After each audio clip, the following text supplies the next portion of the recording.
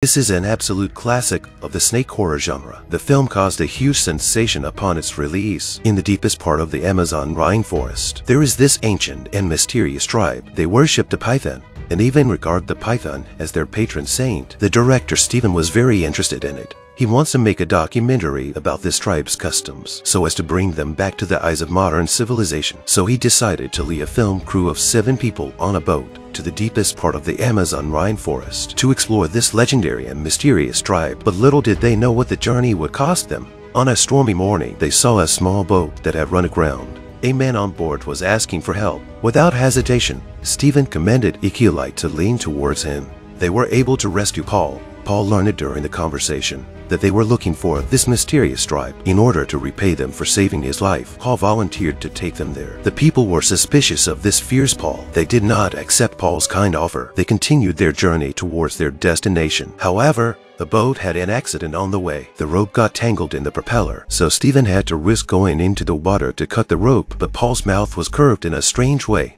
He seemed to be quietly concocting some huge plot. Sure enough, a few moments later, Seythe was struggling violently in the water. The crowd rushed to rescue him. By the time they got Seythe out of the water, Seythe was already dying. They found a highly poisonous wasp in Seythe's mouth. When everyone was at their wits' end, Paul took a knife and made a slit in Seythe's neck. Paul then inserted a tube into Seythe's neck, allowing him to breathe again. Although Seythe was out of danger for now, but Paul suggested that they take him to the hospital for treatment. Paul knew the location of the hospital nearby and could take them there. So the group changed course at Paul's suggestion. However, they were falling into Paul's trap step by step. Before long, they were blocked by a fence. Paul calmly pulled the bundles of detonators out of his bag. Terry rushed to stop Paul. She thought there must be a reason why the fence was blocking the river, but Paul said he could get everyone through the channel in 10 minutes. There was no other way out of this situation. When everything was ready, with a loud bang, the fence was also blown to pieces. But the next second, countless scared snakes fell from the trees. The crowd was shocked by the snakes. Paul, however, was very excited and grabbed the snakes. After cleaning the snakes from the deck, they realized that there was only one bucket of fuel left. The fuel had fallen into the river at some point. Paul said that this barrel of fuel was more than enough for the trip. They could wait until they returned to the ship to figure out what to do. Paul just drove the Anaconda into the restricted area. They didn't know how long it took. Paul suddenly signaled the boat to stop because he saw an abandoned ship not far away. Paul guessed that there might be fuel on board, so he took Matteo and Danny and walked quietly over to it. However, Paul knew the way here very well. It didn't take long. Paul found a mysterious box in the ship. He and Danny carried the chest back to the Anaconda ship together. When he left, he reminded Matteo to go back quickly. However, just as Matteo was going back, but he slipped and fell into the river. When he got up, a python suddenly appeared in the water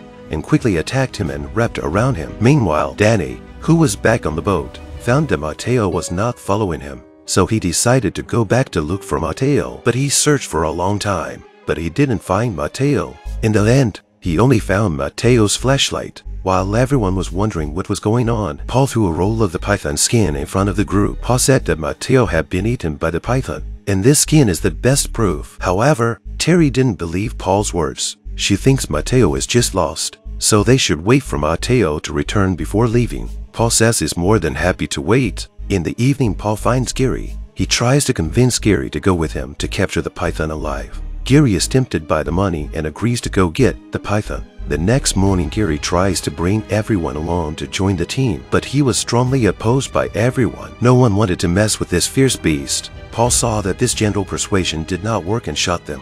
The crowd was thus suppressed by Gary's weapons and had to compromise. By this time, Paul had already set up the fishing platform. Now all they had to do was wait for the python to take the bait. Soon there was a sudden reaction in the water. Then the rope shook violently. Paul was overjoyed at the sight. He hurriedly retrieved the rope with great force. A 20-meter-long python appeared in front of everyone's eyes a minute later. Everyone was on their feet in shock. This was a sight they had never seen before. Gary hurriedly grabbed a bright light to shine on the python. Under the light, the python struggled more and more fiercely. Finally, Paul was hit by the swinging tail of the python and knocked to the ground. The python also took the opportunity to break free from the hook. Then it sank into the water and disappeared. The python suddenly emerged from the water and screamed. The enraged python locked on the target and quickly attacked Terry. In the nick of time, Paul shot at the python with a tranquilizer gun. After being shot, the python fell to the ground in pain and its tail wagged wildly. Denise was accidentally thrown into the water by it. Gary saw the situation and rushed into the water to save his girlfriend. But at that moment, the python also turned its head. In the nick of time, Gary was able to save Denise. However, just as he was getting to shore, he was attacked by the python that suddenly appeared in the water. Terry saw the situation and rushed to pick up the gun on the ground, but she was stopped by Paul. Because Paul wanted to catch the python alive, the boa constrictor just wrapped around Gary and sank into the water. The death of her boyfriend made Denise very sad, but then Paul came and pretended to mourn for Gary. Denise kept cursing Paul, but Paul kept on smiling. Late at night, Terry puts on her makeup. She planned to use the badger game to kill Paul, so she went straight to Paul's room. She lied that she had been in love with Paul for a long time. Paul believed it. Just as Paul's guard is down, Danny sneaked in, but he was detected by Paul. But Paul didn't realize there was real danger behind him. Danny suggested throwing Paul into the water to feed the python, but Terry took pity on him, so they just tied Paul up. Terry found a newspaper on Paul's person that published his story. She then learned that Paul was a professional snake catcher. He'd set Stephen up with poisonous bees and changed course. He even went to the abandoned ship to get his equipment. All of this was just to carry out his plan to catch the python. Although Paul's plot was uncovered, he contemptuously admitted that he did it all. After all that had happened to them, they didn't feel like exploring the tribe, so they decided to turn around and head back. However, on the way back, the Ikilai accidentally ran aground.